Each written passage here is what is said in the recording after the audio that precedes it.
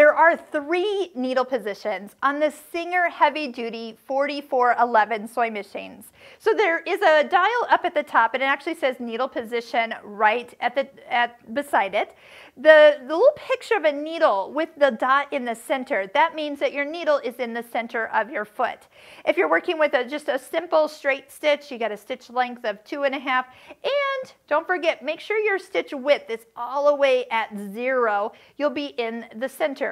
So why in the world would you want to be to the right or to the left of the foot? So I'm kind of near the edge of my fabric, so let me show you what I'm talking about. If I wanted to sew really close to the edge, I would move my fabric so the needle would go right here. But do you notice that the little teeth that are underneath the presser foot, only half of them are touching my fabric? So what if I could leave my fabric touching more of those teeth, and then I move my needle all the way to the far right side? Now I'm going to get a little bit more even feeding of the fabric, and my needle will be where I want it to stitch. So just note that you can move it, but I would make sure that when you're kind of doing regular sewing, put it back to the center. So, and you can actually, here, let's do this. I'm going to sew. I have it all the way in the far left needle position.